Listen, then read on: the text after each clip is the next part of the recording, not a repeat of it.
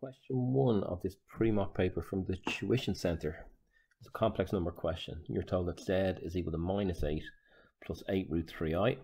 Find the modulus and show that the argument is 2 pi over 3. So with all these complex numbers questions, just sketch the sector that it's in, minus plus. So we're just going to put it in here and sketch it so that we can put some values onto this graph. We're going back a distance of 8 and we're going up 8 root 3. So the modulus, or is the square root of 8 squared plus 8 root 3 to be squared. So just type that into your calculator. You'll come up with an answer of 16.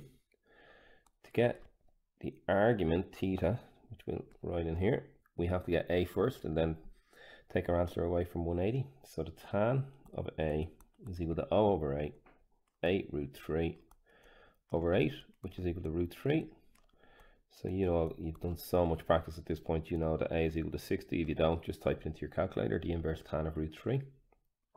And if a is equal to 60, theta is equal to 120. Now, you can use degrees or radian form in the leaving cert, so it's up to you. 180 divided by 3 is 60, and 2 of them is 120. So you can use either one. They do ask for it in radian form here. 2 pi over 3. So that's part 1 done. Part 2, you're asked to use the Moivre's theorem to write z cubed in its simplest form. Okay, well let's write out z first. Z is equal to 16 by the cos of 2 pi over 3 plus I sine 2 pi over 3. So z to the power of 3, we just apply the power to the modulus and to the angle.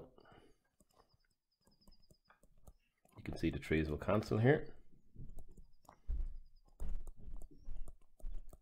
Now you could just use your calculator here, 16 cubed, but 16 cubed is 16 by 16, which is 256 by 16, or by 8 by 2, so 256 by 8 is 250 by 8, 2000, and 6 by 8, 48, 2048 by 2, which is 4096.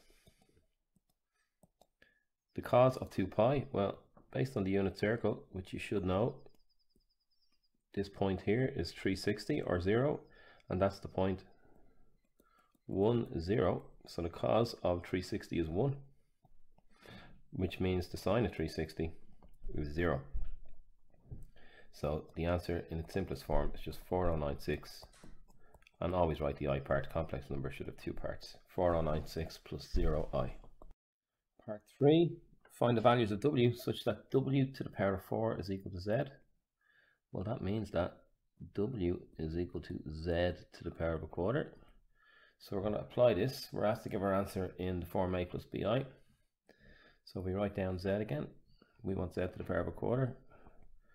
We have z is equal to 16 by the cos of 2 pi over 3 plus I sine 2 pi over 3. Now I think these questions are, when you have multiple solutions, it's easier to do it in degree form. So let's write this in degree form. 16 to the power of a quarter by the cos of a quarter times 2 pi over 3, 120, and we know the multiple solutions, we apply 2n pi plus I sine a quarter times 120 plus 2n pi.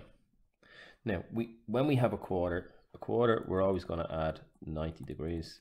If it's to the power of a third, we're going to add 120, and if it's to the power of a half, we're going to add 180. And these are the questions that can be asked at Leaving Cert higher level. So if you have this tiny bit of knowledge, you can jump straight into the answers quite quickly. Then it's just calculator use. So 16 to the power of a quarter is equal to 2 by the cos of a quarter of 120, which is 30, plus I sine 30. Now I'll write all the solutions first and then we'll write the answers here. The next one we're going to add 90, so it's going to be the cos of 30 and 90, 120, plus I sine 120. Then we're going to have 2 times the cos of 210 plus I sine 210. And then we're going to have twice the cos of 300 plus I sine 300. So this question can be done quite quickly. Now it's just calculator use. So typing it in, we're going to get root 3 plus I for the first one.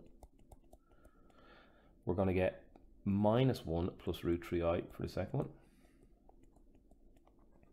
We're going to get minus root 3. We're in the tan section of the unit circle now. We're going to get minus root 3 minus I. And we're going to get 1 minus root 3i for the fourth solution. So 4 solutions when it's to the power of 4. 90 degrees adding on. Practice this question.